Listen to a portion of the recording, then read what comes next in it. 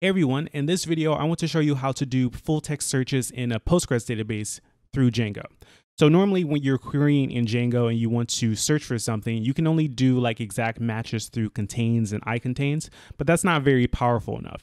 If you want to have a search that's similar to like a search engine, then you want to use full text search in Postgres. So of course you'll need a Postgres database, but once you have it, you can set up Django so you can perform these searches and get the relevant results. So I have a Django app running right now, and I have a bunch of videos from my YouTube channel in the database. So it's basically the title and the description of the video. And what I want to do is I want to search those titles and descriptions and return the most relevant results. And I'll show you how to build this example in this video, but here it is. So if I want to search for Flask, I search, I get 17 results, and we see I have the videos that have Flask. And also I have a little preview of the description where it has Flask bolded, so you can see what the description has. If I search for like Python instead, I get 11 results. And if I search for async, I get 6 results. So this isn't just a match. It's actually looking at the title and the description and it's ranking them by relevance and it's returning them in a particular order. And I'll show you how to do all this in the video. And I think it's really powerful if you're doing something that needs to support search. So if you have like a blog or just anything that allows the users to search for something, I think this will work pretty well for you. So let's get started building this. To start with this, we need to have a Postgres database that we have access to. So I'm using this service called Elephant SQL, and it allows you to create a Postgres database for free. So once you create yours and go to your actual database instance, you'll get to a page that looks like this. So I'll put a link to this in the description below. If you don't have the ability to create a Postgres database somewhere else, you can use this service. And then what I'm going to do here is I'm going to take the credentials that I have and I'm going to put them in my settings for my app so I can use the Postgres database instead of the default SQLite database, which of course won't work with full text search. So I'll start by just copying the URL. So I'll show it and I'll just copy it here. And I'll add it to my Django project, which I've already created. And this is basically the very beginning after start project. The only thing I did was I added another app called example, which we'll be using for this. And I also added a command in that example, which I'll show you in a moment. But what I want to do is I want to go down to the database settings and just modify these to use Postgres instead of SQLite. So to do that, I'm going to change the backend from SQLite to PostgreSQL. To get the other information, I'll paste in that URL that I just copied. So there. And it has the name of the database, the password, the server host, and the name again. The name of the database and the username happens to be the same. So the name of the database is this here. So I'll just replace this db.sqlite and I'll remove the base directory. The user is going to be the same thing. So that's. And then I have the password. So the password is going to be this here after the colon and before the @. And finally, the host is going to be this john.db elephantsql.com. And I'll put that there. And then the rest of the stuff I don't need or I already used it. So I'll just do that. So now I have my database configured. Another thing that I'll do is I'll go up to the installed apps and I'll just add django.contrib.postgres so I can use the extra features that you can use with a Postgres database instead of the default SQLite database. So now that I have that, let me go ahead and migrate everything. So Python manage.py migrate. And I see that I have this error here, no module name psychopg2. So I can just install that. So pip install psychopg2 should be pretty easy. And if you can't install psychopg2, just like I can't, then you can try installing the binary instead. You can do pip install psycopg2-binary. Let's see if that works. And it does. So now I can try migrating again. And it looks like all my migrations are working. So just waiting a moment for them to complete. And then once that completes, I'm going to go ahead and create a super user so I can use the admin dashboard. So Python manage.py create super user. And then I'll just add in the information that they want. and then create a password. Bypass the validation. Okay, so the reason why I did that is because I want to use the admin dashboard. So let me just go ahead and load that up. So Python manage.py run server.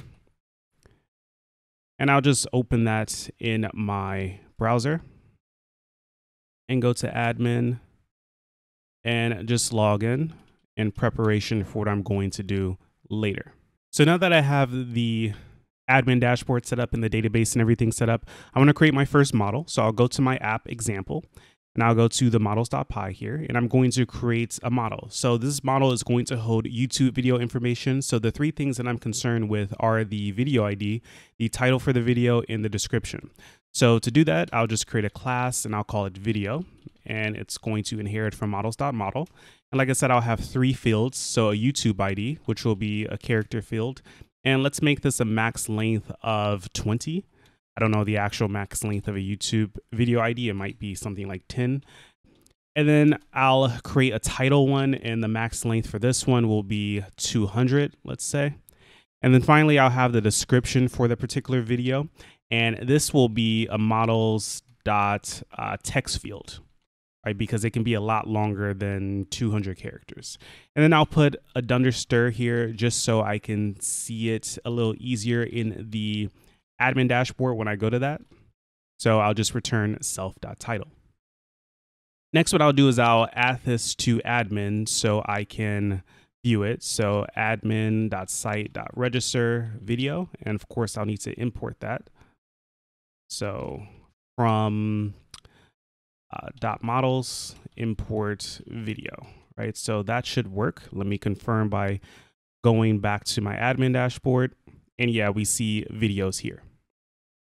Oh, there's actually one more thing I need to do. I need to make migrations and then migrate. So I just made the migrations and then I'll migrate. And then I'll run the server again. And now I should be able to see the videos. Okay. So to actually get the video data, what I'm going to do is I'm going to run a script that I created to load the videos in from my YouTube channel, the most recent 50 videos. So the way that works is I'll go to management and the commands, and I have this command called load videos. And basically what I'm doing is I'm using the YouTube API to get all the uploaded videos to my channel, or at least the most recent videos, the last 50 of them. So the way this works is I'm taking in a channel ID and my key, which I'll put in a moment. I'm getting the playlist ID for my uploads from my channel, and then I'm querying against that playlist ID to get all those videos. And then finally down here, once I actually have the videos, I'm just adding them to the database by creating the video here and then saving it. So let me put in my key. And then I'm going to run this script so we can have the 50 videos and you'll be able to see them on the admin dashboard. And of course, this code is going to be available in the description below. So if you want to run this script yourself, you can. You just need to put in a channel ID. You can use mine or you can use a different one. And then you'll have to sign up for the YouTube API so you can have an API key to use this. So let me go ahead and run the command. So Python manage.py load videos. And it should be pretty quick. Okay, it's done. So let me go back to the admin dashboard. So I'll start my server again. I'll go to the admin dashboard and refresh. And now I see a bunch of videos in here.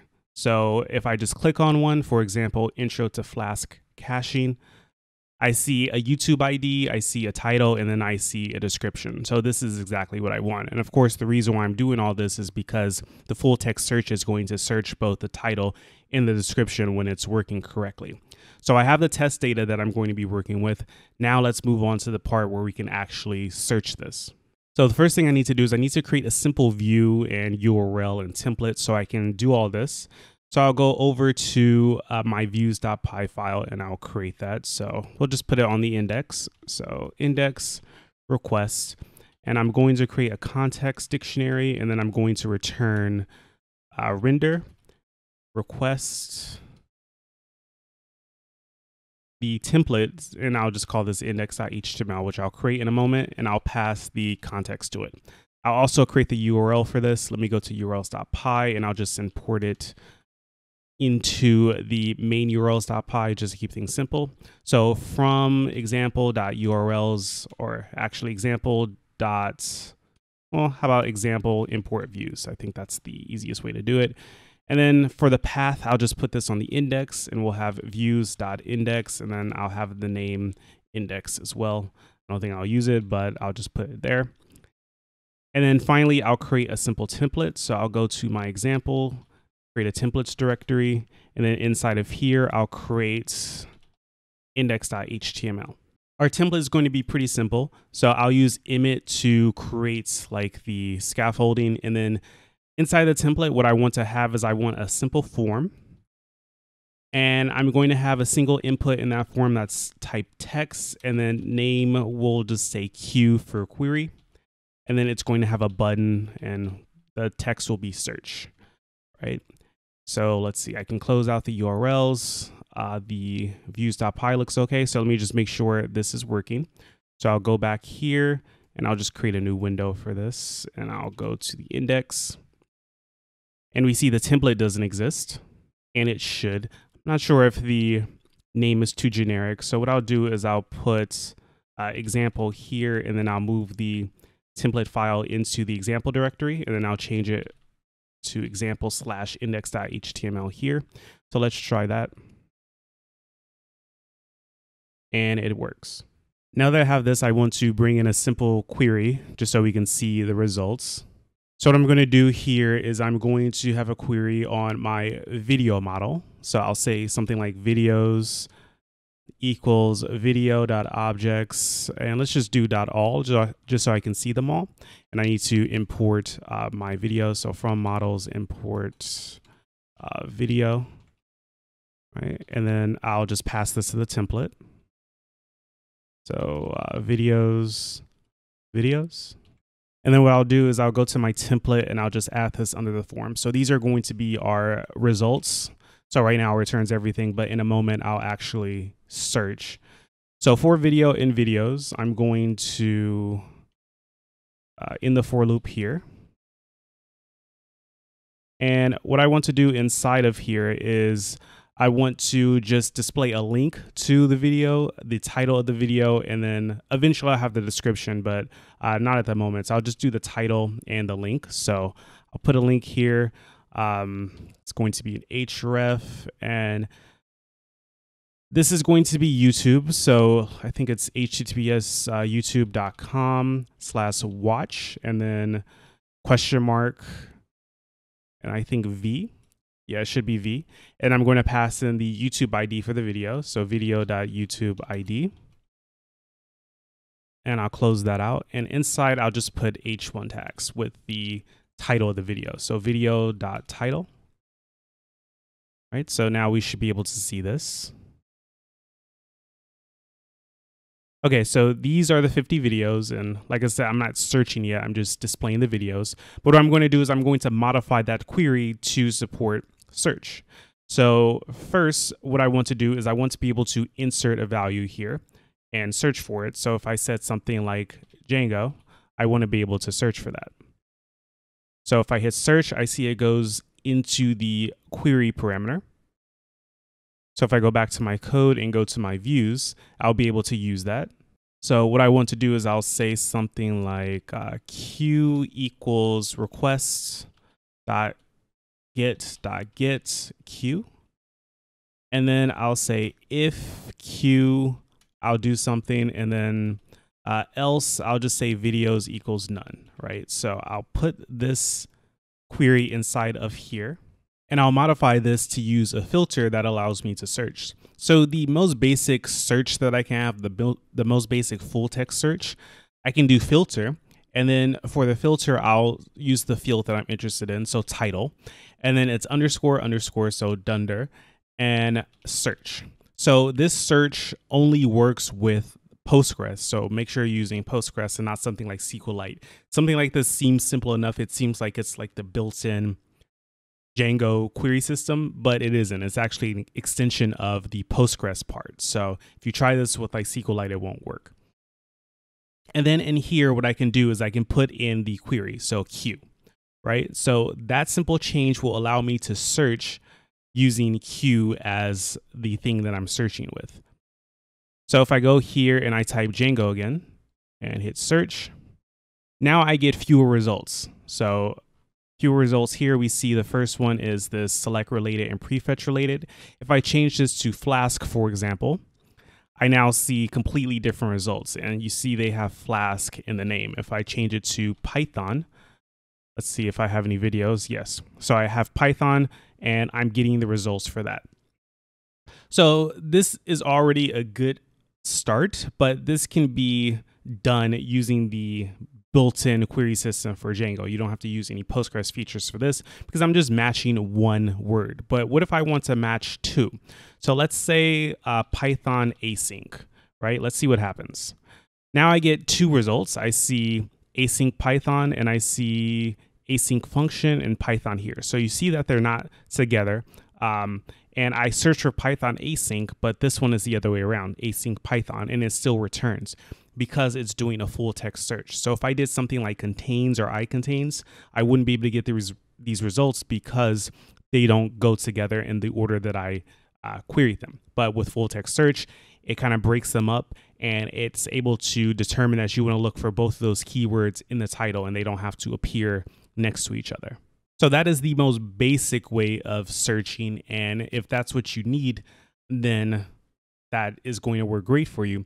However, you can do a lot more than just that. So what I want to do is I want to import some things. So I'll say from django.contrib.postgres.search, I'm going to import something called search query. And I'm also going to import search vector. So the search query and the search vector are what we use to perform these full text searches in Postgres. And a query is obviously the thing that you're searching for. So it's the text and it's converted into a format that's easy to compare to what is the vector. So the vector is the data that you're searching, but this data has been converted to a form that is easy to search. So both the query and the vector are something that's converted just to make things easier to search, because it's not like a true contain search where you're just taking the raw text and looking for that text inside of the data that you're searching. Instead, you convert the query to something, you convert the data to something, a vector, and then you compare those things. And then after they're compared, it returns like the original data that has been searched. That way you can do a lot more things. Like, for example, you can search plurals without having to specify them directly. So if I say something like Python and Pythons, those will be the same search because they're basically the same thing. Also, it removes things like a, the, and words like that because they're not really important for most searches in the data that is. So these converted data are used for the search. And to do that, what I'll do inside of this if statement is I'll create both the vector and the query. So the vector is going to be the search vector. And what I pass to the search vector is the field or fields that I want to search across. So in this case, I'm searching on the title. And then I can create a query. And this will be the search query. And this one takes in the actual value that the user typed in or whatever you're searching for. So Q. And then to modify this, what I'm going to do is I'm going to remove this filter. So let me just comment that out and I'll just do another one. So videos equals video.objects. And then what I'm going to do is I'm going to annotate and I'll create a pseudo column called search. And this is going to be the vector, right? So I'm searching across this vector. And then what I'm going to do is I'm going to filter on that search by the query. Right, so this new updated query is the same as the original one. So title under search is the same as this. Obviously, this is longer and more complicated, but it's more powerful, and I'll show you that in a moment. But just to show you that it still works, I'll go to the page and I'll search for, let's say, Django again, and it returns the Django results. So that's pretty simple, but what if I want to search across multiple columns? I can do that by just modifying the search vector. So in addition to searching across title, I can search for or search in the description. So let's see if that changes the results any. So I'll go back to my search and I'll search for Django. And here I still get the same results because I'm pretty sure in my description I also write Django, so it's not really that big of a difference. But one thing I know that I have in all my descriptions is web development, because I'm giving a link to my web development courses. So I'll just search for web development and let's see if that returns anything. And it does. So we see I have a bunch of results here, and I think it's all of them. But the thing is, I don't see web development in the title anywhere. And the reason why I don't see it in the title is because it's not there, but it's in the description and it still returns results. So let me just go back and remove the description really quick and just do that same search again, and we'll see that it doesn't work. So web development, search, and I get no results. So we know that it's searching on the description for sure. So one thing I want to add just to make this a little more clear is I want to add like the number of videos. So I'll put an if statement here. So if videos, I just want to put like the length of videos. Let's see, I can say results and then videos length, right? And I just have to end the if statement down here. Okay, so if I do this again and search for web development, I see 50 results. Okay, so it returns all of them. So now that I can do simple matching, I want to do something a little more complicated. I want to rank the results that I'm getting. So like a search engine, I want to return the ones that are the most relevant. So to do that, I'm going to import something called search rank from the same place, contrib Postgres search. And what I can do with this is I can create another query. So I'll just comment that one out. So videos equal video.objects. And what I'm going to do is I'm going to annotate this with a rank.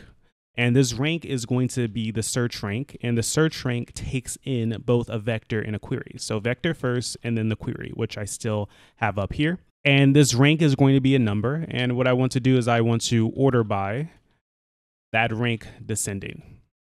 Right, so now let's try a query and see what happens. If I go over here and I search for Django, I get 50 results. So we see Django results at the top, but if I go down to the bottom, I see like Fast API, I see some Flask stuff. So why do I see that? Well, it's because it's going through every single row in the table and it's assigning a rank to it. So the ones at the top have the highest rank and the ones at the bottom have the lowest rank. So what I'll do is I'll display the rank so we can see it more clearly.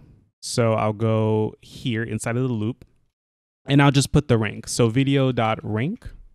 And now let me search again for Django. So now under the rank, we see a number. So this is 0.09 and then some things after 0.08, 0.08. And as I go down, this number gets smaller and smaller. And we see if it has the word Django in it, then it has some number above 0. And if it doesn't have the word Django in it, then it just ends up as 0. And it just gives you like a random sort for these. So all the ones with 0 have nothing to do with Django. All the ones that have more than 0, then it has something to do with Django. And it's determining that this deploy a Django app to Heroku is the one that has the most relevance. So if I just open this and if I go to the description, let's see what I have. I see the word Django. I see Django again, Django. So I see Django 3 times, 4 times. So that's probably why it's the most relevant, because I have the word Django in there so many times. So normally you wouldn't want the results that aren't relevant. So what I can do is I can go back to the code and I can put a filter. So filter, and in the filter, I can say the rank is greater than or equal to 0. And really I want like 0.001 because sometimes it comes up like with a really, really small number that's not 0. So I'll just do something greater than 0.001. And then if I go back and perform that same query again,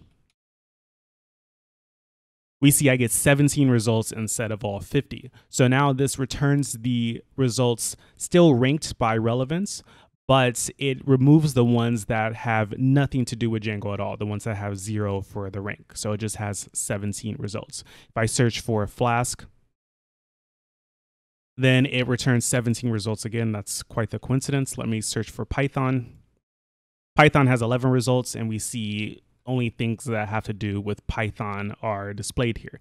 Like I see something down here with Fast API, but I'm pretty sure somewhere in the description I wrote something about Python. So the last thing I want to do is I want to display like a little preview of the description text, kind of like Google does when you search for something.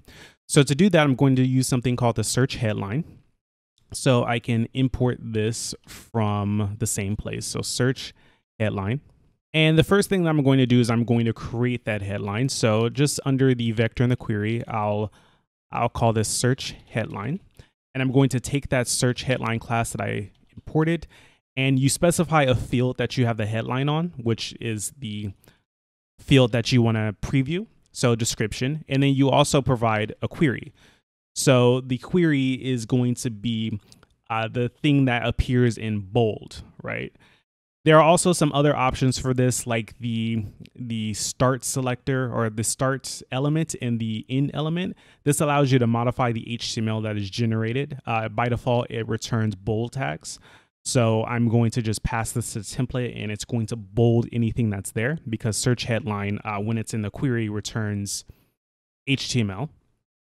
So what I can do now is I'll just comment out this query, and I'll copy it. And I'm going to extend it by adding that headline. So after this rank annotate, what I'll do is I'll add another annotate for the headline. So I'll do headline equals search headline, just like that.